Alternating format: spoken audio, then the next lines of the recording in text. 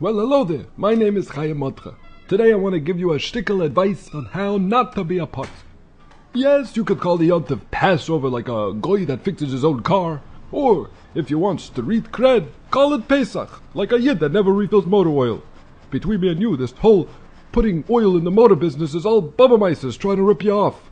All a car really needs is gas. I've gone years without putting in oil and my fakakta car is still fakakta. Take my Zlatachana for example. Always buying vitamins, a hin, a here. You think Moshe Rabbeinu took vitamins? All you need is food and water, like a car needs gas. The motor oil, it's like the vitamins. You want to get ripped off?